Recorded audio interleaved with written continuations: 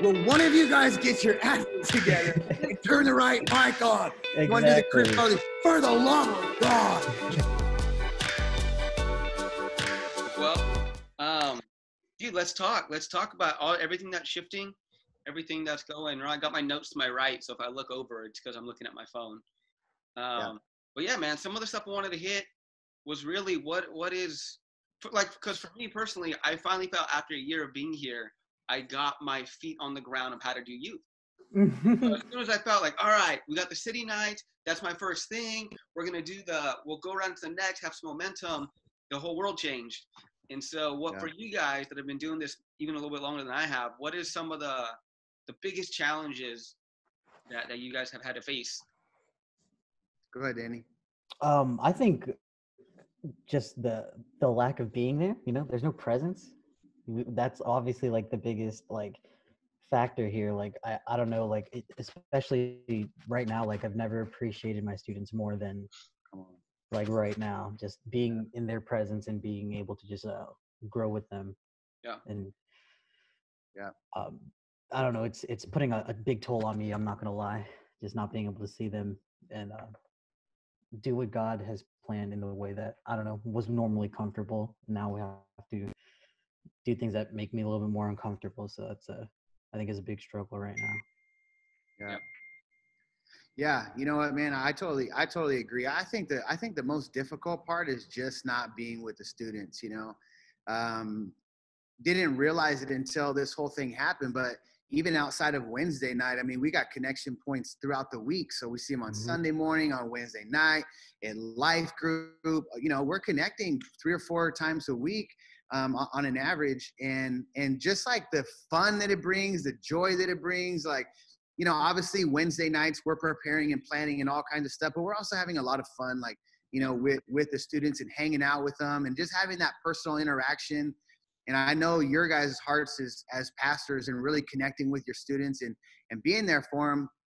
And I think, the biggest challenge is, one of the biggest challenges is just, we're just not able to be together. We're just not able to spend time together. And then I think, in all of our planning, everything that we plan for, we plan to have as many students as we can. So we've gone from this, thinking of dude, what can we do to get as many students in this building as we can? And now that's all, that's all shifted into a different thinking. So I think that's kind of, it's been a tough part for us. Yeah, I think that's interesting because I feel like I'm probably on the other end, and maybe that's because I was still trying to figure my stuff out, where this has highlighted how much I don't interact outside of Wednesday and Sundays with my students. I have my core that I kind of that are just close to me, and Amber and kind of that.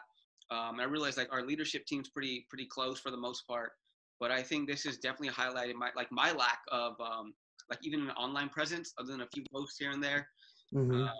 The small groups and how to do that and really talk, because I've had kids text me or message me or whatever, and they're just like, hey, we miss you, keep posting, whatever. They're just saying different things. That's really encouraging.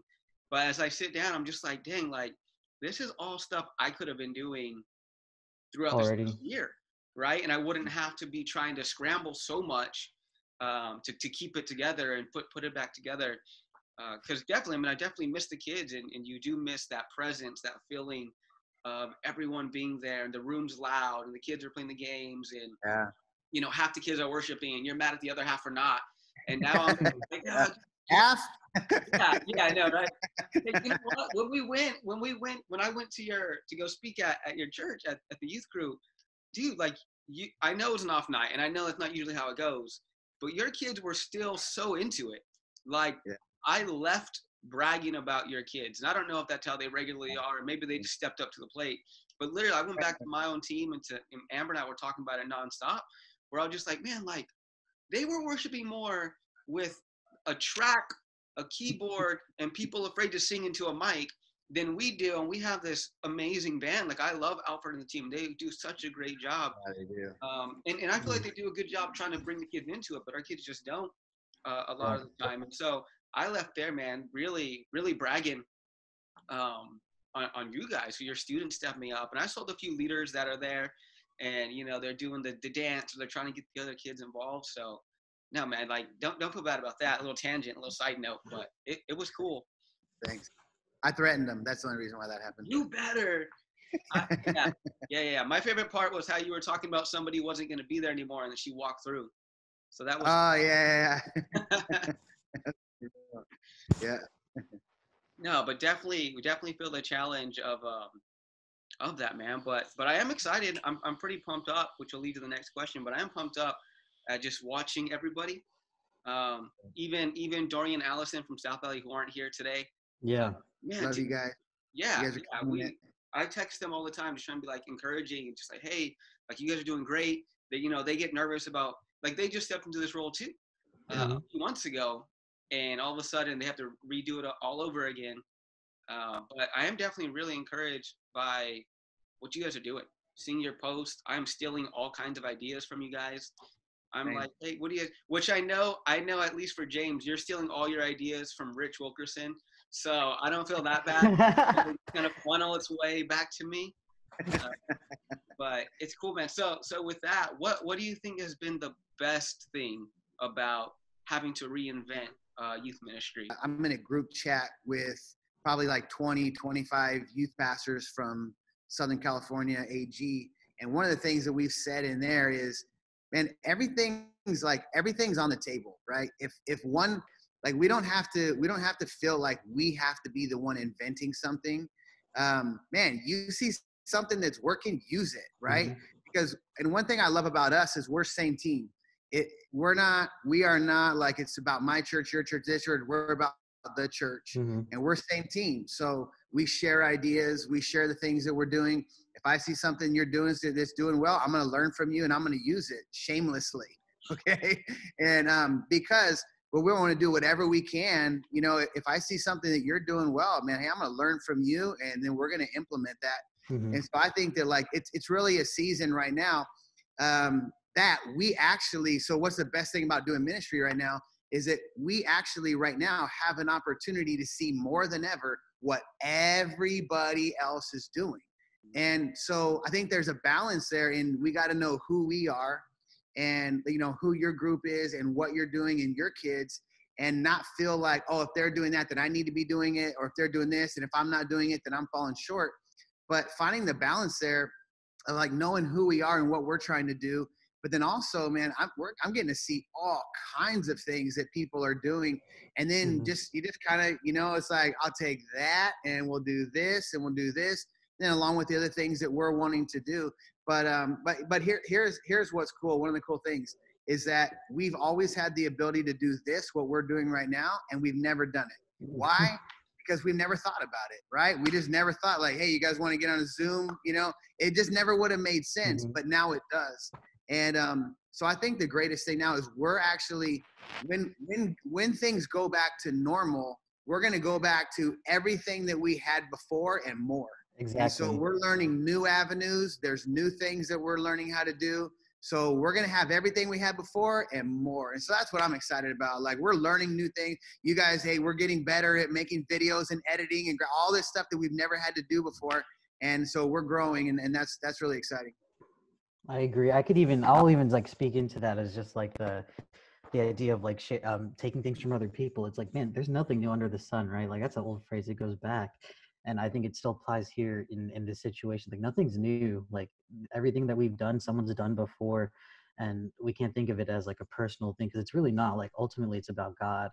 And we're doing whatever we can for the glory of God. And taking resources from other people and learning how to use it, fitting for your own group, there's nothing wrong with that. I think that's like a great thing. And it's a great way to save time too, because we can often spend time just like thinking, okay, well, what can I do next? What can I do next? Or what can I do differently? And there's really not a lot that you can do differently. It's just, it's about you and what God is going to do through you. I think that's like really important to remember that, because we're nothing without God.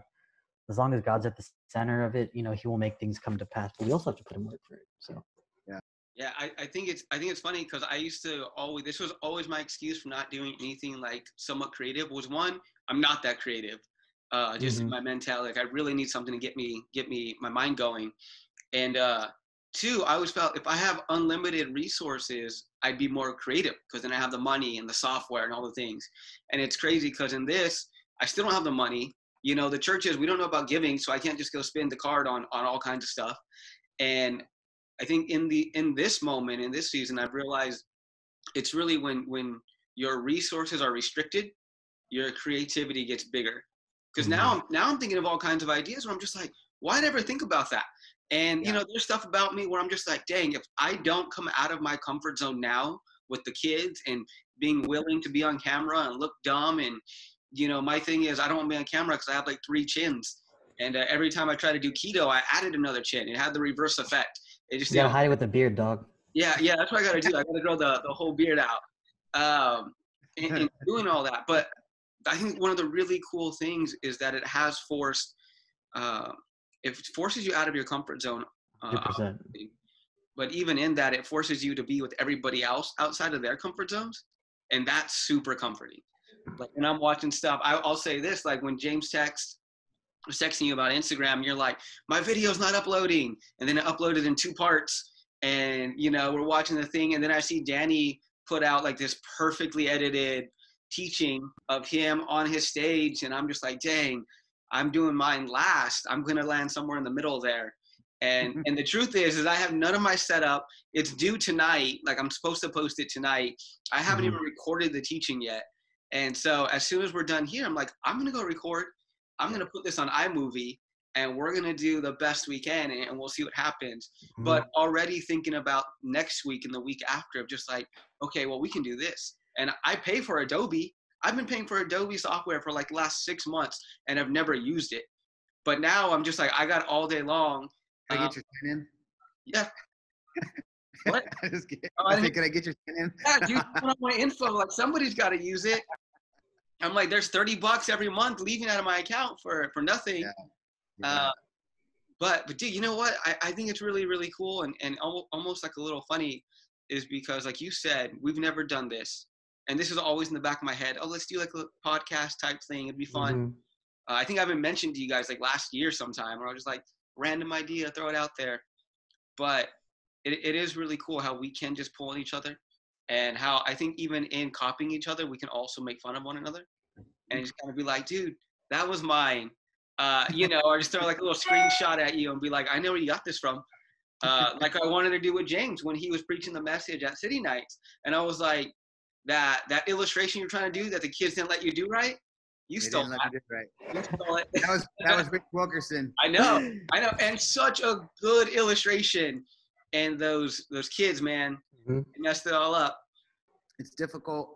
I think that's you know, you talk about some of the comfort zone stuff, and I think, you know, one of the difficult things is like, right, like on a normal Wednesday night, if you know, you go in, you don't have like your best Wednesday night, it's limited to the kids that are in that room. And right now, everything that we're putting out is for the world to see. And but you know, I think it creates humility. Like, you know, Wednesday night, I'm just going, what is going on, man? I'm trying to upload this thing. And then it comes in 2 parts. Then the second one was sideways. I'm just like, forget it. If you really want to watch it, you're going to watch it. You know, sorry, guys. Like, I don't know what to do right now. But, you know, I think it's every week, you know, we're learning one or 2 more things that we'll put together and to continue to get better, man. So it's a learning process. It takes, you know, I think this whole thing, it just takes like a ton of humility and a teachable spirit, just to say like, all right, you know, how can we grow? What can we get better at? How can we do this better next time? And blew that one, but I'm ready to move forward and, you know, try better next week, you know? That's literally how I feel about my first video. Like I look back on it now and I cringe watching it, and I also get freaked out because knowing that these videos are online, like if I were to look for like another job, I'm not trying to leave FBH by any means, but I'm just saying like edit that. If that if that were to happen though, like they're gonna see this content. So that's also what kind of freaks me out, because I don't know, I think about like prior to this whole pandemic thing going down, like I felt pretty comfortable, you know, just, you know, speaking to my students because, you know, they understand the context of who I am and what I'm trying to say to them. So, you know, whatever my jokes or my mannerisms can get across and make sense. But like, if someone who doesn't know me just sees that video, like I think about it sometimes. but but knowing that coming into this week's coming video, like I'm playing into like my awkwardness, and I think it's gonna pay off, you know. Mm. So I think like sometimes it'd even be worth like playing into it sometimes, because I was very awkward this first one, and I'm using that awkward to, you know, make it better. The awkwardness to make it better. So Well, Danny, I think, well, one, I thought it was good, but I definitely get what you're saying. But two, man, I don't think having these things on online is a bad thing. If anything, it's going to show your growth. absolutely. I just mean like by the first one, like it's just super cringy. It'll help you though. Well, I think what will help is that when you're a couple, like you said, what Christian's saying is that a couple months from now, it's always like, like whenever you created that first post and you posted it and you're like, that's so dope, dude. That's the sickest thing ever. And then like a couple weeks later, or sometimes the next day, you look back, you're like, nah. Yeah. Or it'll kind of help to show us like, man, how much you've grown, Absolutely. And what I found, I haven't gotten to see your video, so I'm not sure, but I think, man, we're our own worst critics, man. We're so hard on ourselves. And so I just say, I think the biggest thing is for us to just stay encouraged. And I think, one thing that I learned from last week is, especially I'm trying to upload this video. It's 20 minutes long. Well, one is and I watched another youth pastor this week, Gary. He's one of the leaders of SoCal, and he put out this devotional. And man, it was super powerful, and it was like 5 minutes. And I'm sitting there thinking, like, are these kids gonna on Instagram? Are they gonna get on Instagram and watch a 15 or 20-minute message? Are they going to have the attention span where nothing else is drawing their attention? Are they going to be able to hang on that long? And so I think sometimes I can feel like guilty for not producing something, for not putting my all into it and having an opening and a beginning and a middle and a close and all that kind of stuff. But really just thinking about, if you can say it in 5, then why say it in 20, right? If we can get a message across in a short period of time. So I'm gonna give that a shot for this week. I'm gonna film it when we get done here today and just see how it goes. I'm gonna post it before it's due and make sure that I have zero issues uploading that mug this week. Mm-hmm. There you go, man. That's the way to do it right there. And I think you're right. I think we got to lean into not what we want, but what we'll get across. What we'll get across to these kids. And the same, like I have my formula, man. Like I open a message with the reading of scripture. I ask a question, I pray, I tell a story, then I start hitting my points, right? And I'm just like, I can't do that because they'll probably start watching the video, but like you said, 5 minutes in, they're going to just kind of, okay, well, what's next? Who's the next face on Instagram? So one of the things, though, I do like that Danny is doing with all that is he made a YouTube channel and posting it there, right? Am I wrong about that? I feel like I saw. No, you're correct. You're correct. We have a YouTube channel, and you just gave me no response. You just. I did. That's right. I was saving it for right now. So what exactly is going down is like we have a YouTube channel and we're putting all our content up there. The thing though is we're plugging our Instagram with the YouTube link and everything, as well as our Facebook page. But through our newsletter is like where we hopefully get like the most traction, and is mainly because like all of our parents are on that newsletter and they're aware of like the video lessons that are coming out. I'm attaching like small group questions. I guess you can call them family group questions because they're more family oriented. So like, these students are at home, they're with their families, and at least with my students, their parents are pretty like, hey, you should watch this. You need to watch this, make it a priority kind of thing. And we get responses. Like I've gotten quite a few like email responses, and then like there's some comments here, but then like a lot of the Instagram DMs, a lot of the students are watching and are interacting with that. So I've seen that working so far for my group. I don't know what it's going to look like for the long run, but like the YouTube channel I think is working, and just constantly plugging in the links. Those so far it's been working for me. Can you talk about that for a minute, man? How does that because a little bit of our process for all the videos that we're putting out right now. We basically film them, get them up on YouTube. We have a church YouTube channel, and then we'll either upload them from there onto our app, or then we'll broadcast them on Facebook. So but that works for Sunday morning, but for our students, I want everything on Instagram, obviously. So you are just posting the link to YouTube on your Instagram, or how does that work? So I have the link in my description on the FBH page, on the students page, and then I'm putting it on the stories as well. Okay. Yeah, because the stories right from stories. Yeah, if you can swipe up, you can click the link, and then they can swipe up and go to the YouTube link. Oh, dude. Okay. Yeah. So obviously, like we talked about, like all the connection points have changed. I can't go hang out. I'm talking about doing Starbucks drop-offs, which is so cool, but it does eliminate the fact that I can't hang out with that student while I bring them Starbucks and talk. So like, what would you say, and James, you can start, what are you doing now to make sure that interaction with the kids stays fresh, that the fact that I guess the hope for me is that they still feel valued by me, even though we can't see face to face. So what are some of the things that you're doing, say individually and even as a big group, to keep that connection going and keep it growing even? Yeah, for sure. So a couple of different things. I mean, outside of the obvious things, I guess, we're doing Zoom groups. So our life groups have gone to Zoom groups. Dude, we did something, and it was so fun. On Friday night, we did this thing called Zoom challenges. And we basically just made up this game called I Can Do Better Than That. And we got all of our students on the screen, and I offered up a gift card to Amazon, and basically said, we're gonna play whoever do like the craziest thing inside of, obviously boundaries, gonna win this gift card. So the first student started off like, I'll eat a jalapeno. Well, someone else would be like, I can do better than that. I'll do this, right? And so it actually ended up with one of my leaders giving himself a bath with a gallon of milk.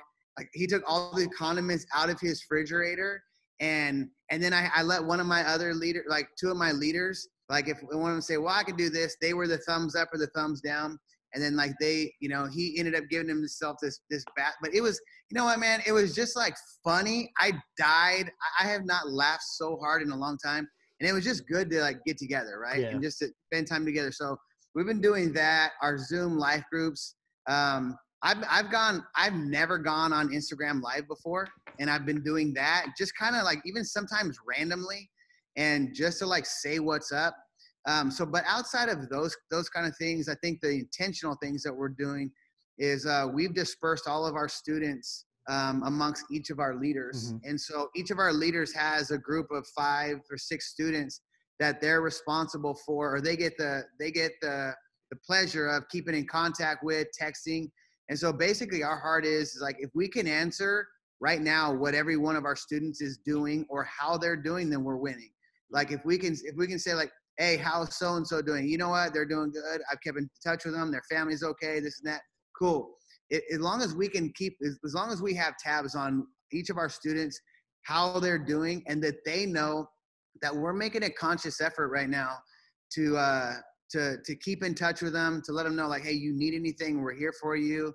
And so, to be honest, a lot of the Zoom groups, they haven't been well attended. We get on Instagram Live.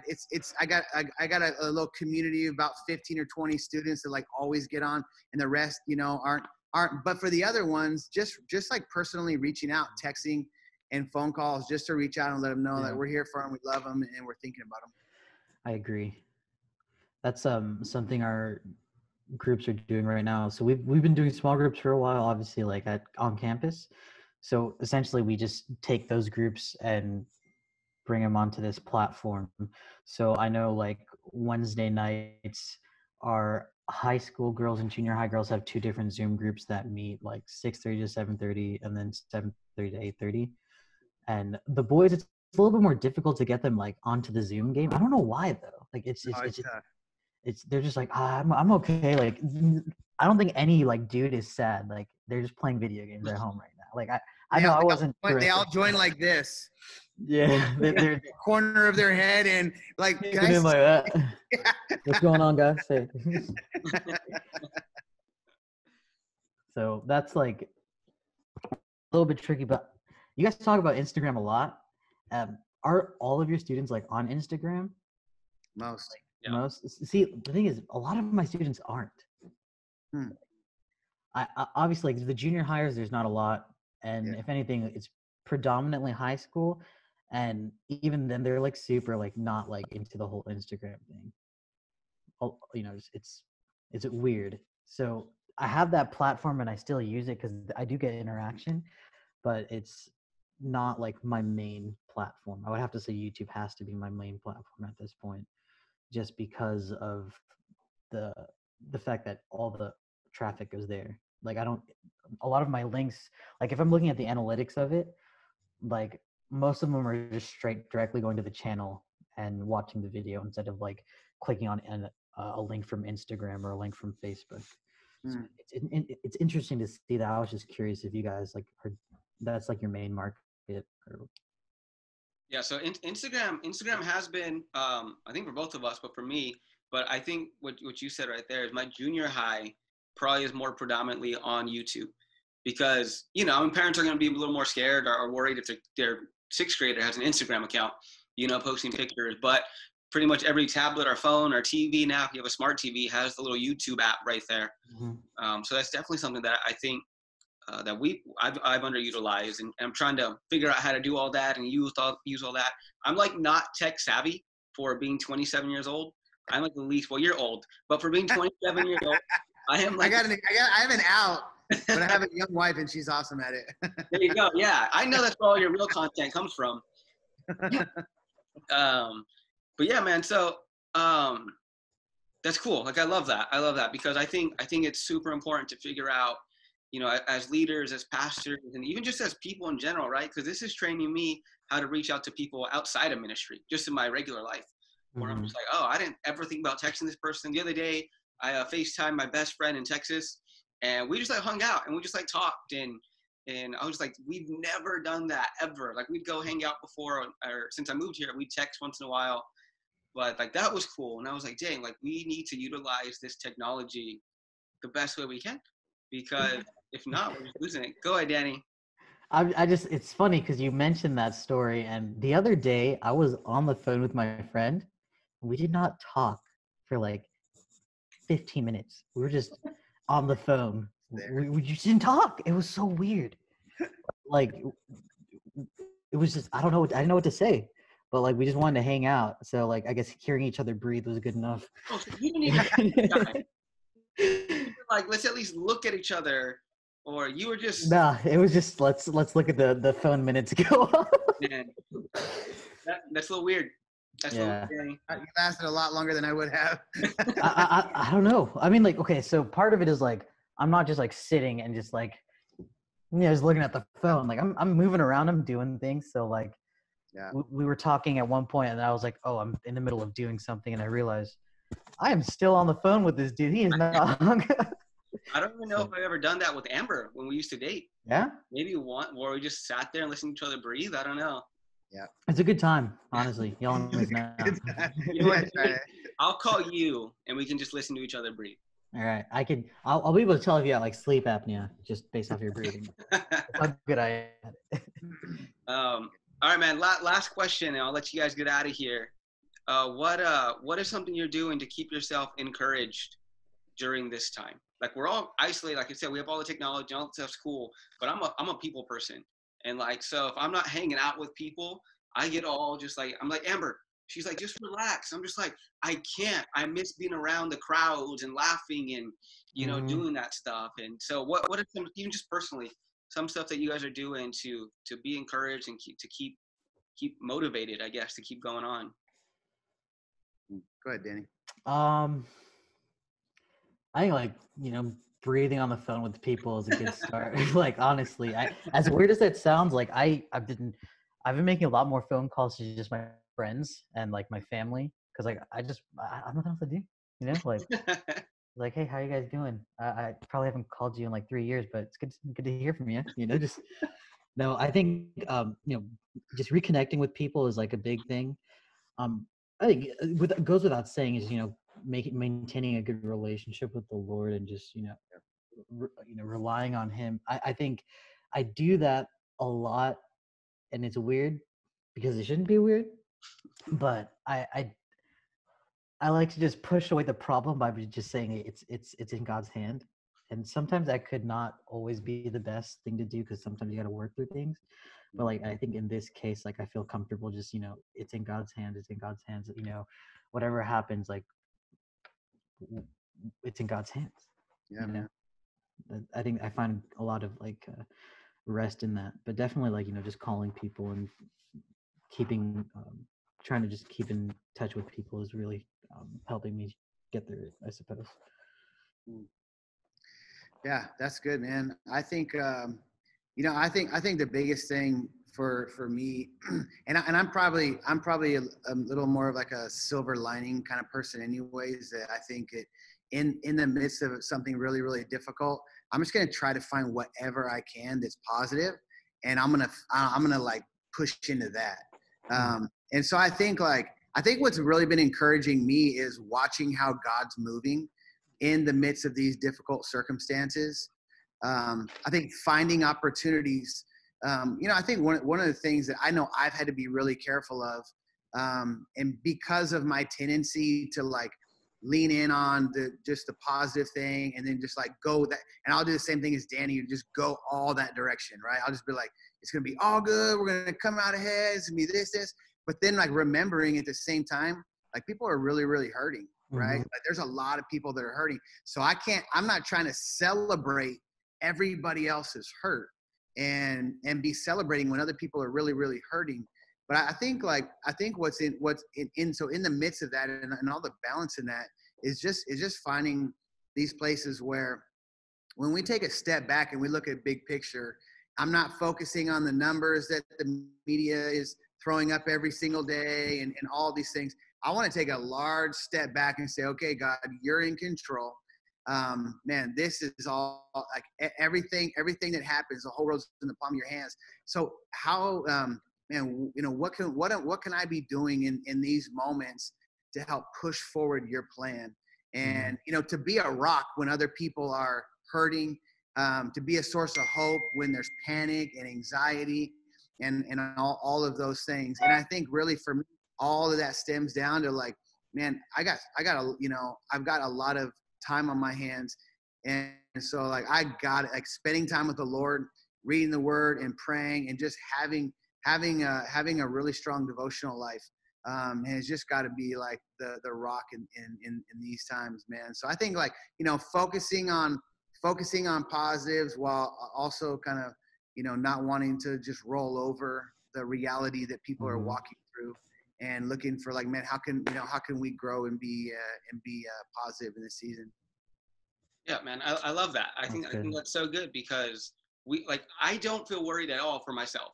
Like I'm good, but like you said, I also don't want to just run out there and be that guy while literally people are dying. And it might be a low percentage number and all that stuff, but like that's scary. I don't want nobody to die because I was careless or because I just kind of out of sight, out of mind type of thing. So that's really cool, man. Well, I'll tell you what, I'm gonna stop recording right now so we can all take our filters off in a second. But you guys are definitely an encouragement to me. Seeing everything you guys are post, your guys' friendship, man, it's awesome. Even though Danny does not respond to anything. I know why now though, because he's just breathing with his friends on his phone instead of responding to my text. It's cool. I'm too busy breathing, bro. Right now. I heard that. I'm trying to center myself. But no, I love you guys, and if you guys have anything to say before we end this, go for it. Danny, I just want to breathe with you, bro. Like that's just where I'm at. Yes. I just want to, you know what? Honestly, sometimes we just need to breathe. We need to just be aware of like people's problems, and we don't need to, harp on them or pull back on them. We just need to breathe and be there. Yeah, all right. Well, I'm just grateful for you guys. Love you, appreciate you, learning from you, and excited to see all the things that you guys are doing. And it's encouraging to watch you guys growing and being creative and putting the pedal to the metal right now.